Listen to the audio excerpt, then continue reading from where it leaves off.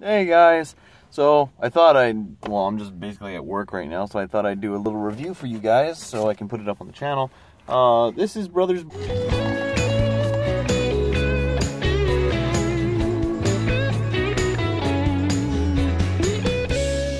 The Brothers Bloom is a film that I actually was told by a professor to see for a class, and I didn't get to see it in time. Like, he had a suggestion of 3 films. I watched 2 of them.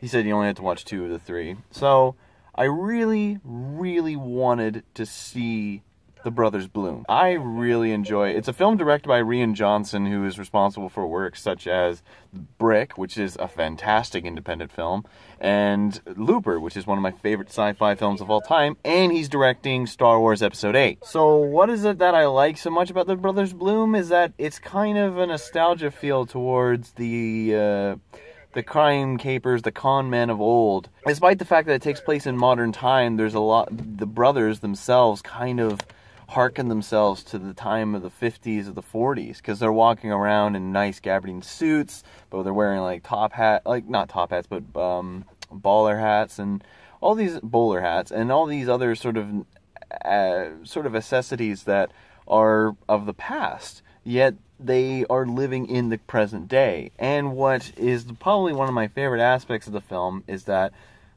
the 2 brothers, one of them played by Mark Ruffalo, who is the architect of all the plans, and then there's Adrian Brody, who plays Bloom. And he is always the sucker, sort of. More so is that he is the one who gets the girl to like him, or is the one who's always emotionally affected by the cons. Whereas Mark Ruffalo is happy, like he's happy with just doing the cons. Adrian Brody doesn't really have a purpose in life other than to just do what his brother tells him. And he wants to actually feel something for real, but he doesn't know what to do with himself.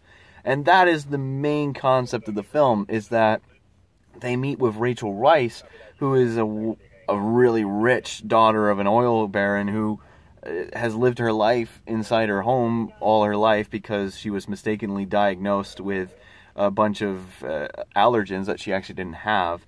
And they're both unknown to each other in the terms of really feeling something. Like, she's actually has no idea what it's like to be in a relationship, whereas Adrian Brody doesn't know what it feels like to be in a real relationship, because he's always had to break them off, and he's emotionally devastated himself and picked off a bit of himself every time.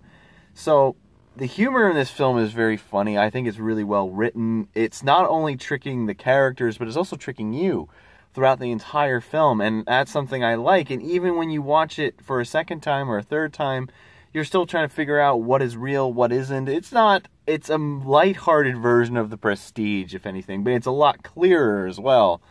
And I enjoy this movie. Is it without flaws? No, there's a few flaws. There's some kind of odd artistic moments. There's parts of the film that kind of make you wonder whether this film it does some really weird things that, like, how did they do that? Why did they do that? That kind of just seems fairy tale-ish now. And again, this is a con story that kind of makes it sound as though it's a fairy tale in terms of that it's embellishing things. I still like this film. I enjoy it. There are some flaws with it. The soundtrack's pretty cool too. Really cool work by Nathan Jones. If you've never seen it, it's a cool con film. It's got a lot of influences from previous con films, but it also does itself a service by trying to be different in certain aspects. Not all of them, and it acknowledges that there are aspects of it that have been done before, but this one cements itself in an attempt at something different. So I would give The Brothers Bloom a 5 out of 7. I enjoy it. It's not one of RIan Johnson's best films, but really he only has 3 of which to really talk about right now, except for the up-and-coming episode 8. So, out of all RIan Johnson's, it's not my favorite one of his works. It's probably my least favorite, but I still really enjoy it. Anyways, that's all for me. I'll see you guys later.